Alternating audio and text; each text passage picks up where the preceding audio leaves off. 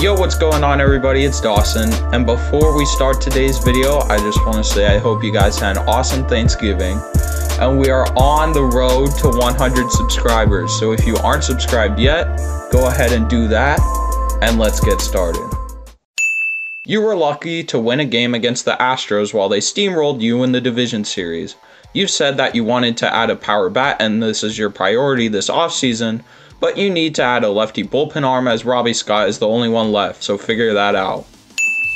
You decided to fire Joe Girardi after you made it to the ALCS during a rebuilding year, and now the search for the manager has begun without any real great looking candidates. However, now all of your focus has come on acquiring Ohtani when you should be trying to get rid of that horrendous contract of Jacoby Ellsbury. Go ahead and try to sign a guy like Lorenzo Cain before you trade him and Donaldson in the middle of the year when you realize you can't compete.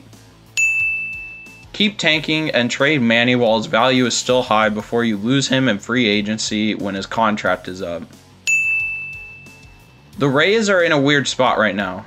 There's still a question on whether they should tank or try and build on their current core. But considering there are reports that they are open to trading Longoria, it looks like they are going to tank. Good luck with trying to get the city to approve that new stadium while you lose 100 games a year.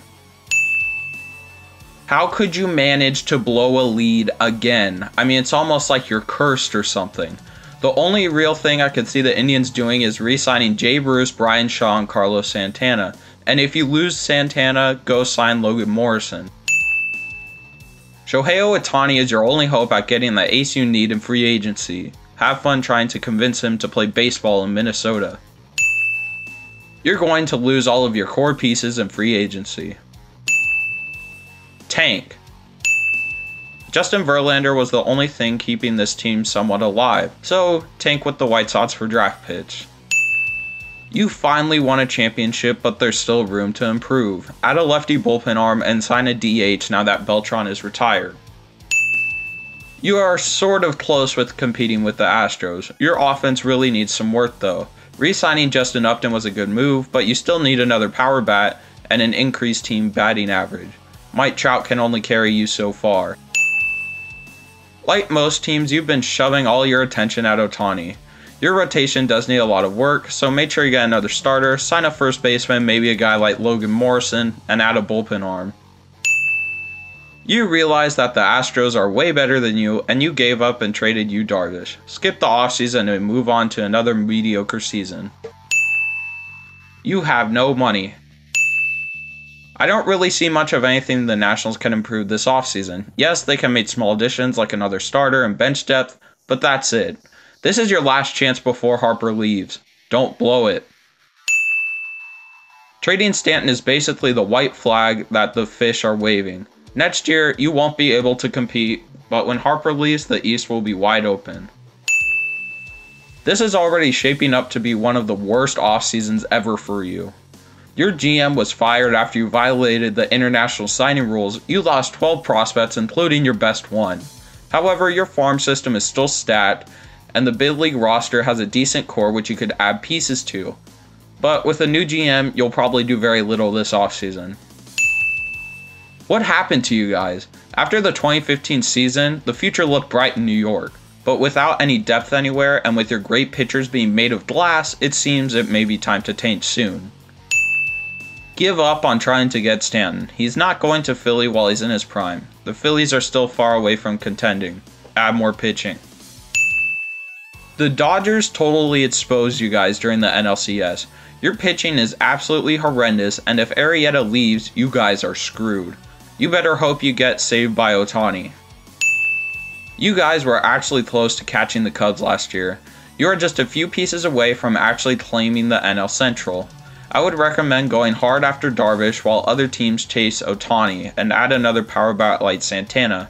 You're close, Milwaukee.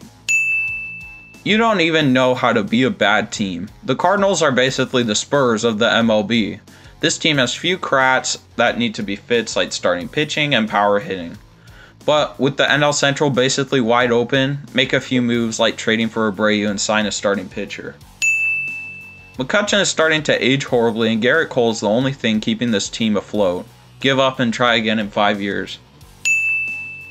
Continue to tank and trade Billy Hamilton. Come back in 2 years. You were so close to beating the Astros, but you forgot how to play baseball in Game 7. Since Darvish has been totally roasted by the fans, it's likely he's going to leave soon, so go find another starter. This team is also getting close. You're going to lose JD Martinez in the offseason, but your core is still very good. Add an outfielder, a starter, and a late inning arm, and you will be back in the World Series Mitch.